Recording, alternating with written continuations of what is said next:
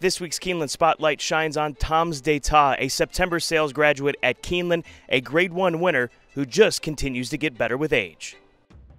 Well, the brilliance. We were thinking it'd be a second race on the comeback trail, and it might be almost a B race, even though he was training phenomenal. He hadn't run in 2.5 months, and that would have been only his second race in 7 months. And for him to go out there and do what he did with that type of preparation kind of scared us a little bit in a good way. With a 16th to go, it's total domination for Tom's Data. Tom's Data scores by 4. Well, it's been great because he's had some continuity in his training, and I think that's what's helped him is he got to string together workouts, gallops, races, and basically got him in his true form, which we always thought he was a big-time horse, and it's amazing at his age. And we couldn't be any happier that it's finally coming to the fore. You know, you're always learning this game, no matter how old you are. At least I am, trying to at least. This horse does not need much, even though it's a big 1,200-pound animal. He's so balanced and athletic.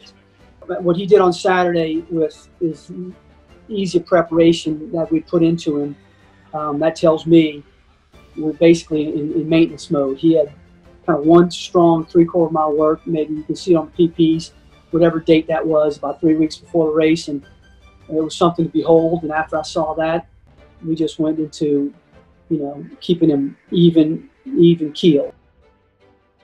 It helped us design our year going back to the end of 19. Seth Hancock and I did the same thing at the end of 09 with Blaine, knowing that the Breeders' Cup was at Churchill.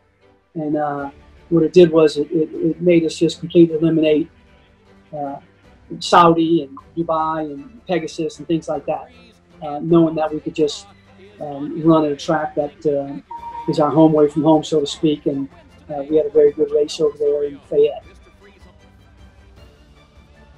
Basically 3 of us, Frank Wooten, his wife Daphne Wooten, out of Camden, South Carolina, myself. They do the grinding, short listing. They're ex-jump people, tremendous horsemen. They know what they're doing. They've got a good feel for the horses. Our budget, Mr. Benson gave Tom Amos 400, Dallas 400,000, myself 400,000, and I didn't know what he would quite bring. And as we were creeping up to the 250s, 275, 300, I'm saying to myself, well, I'm getting ready to blow it all in one fell swoop like a teenager with his allowance. So 330 most probably was kind of right at the end of our number because we just didn't want to do it, but we liked him so much. We were happy to drop the hammer at 330, and obviously it's worked out.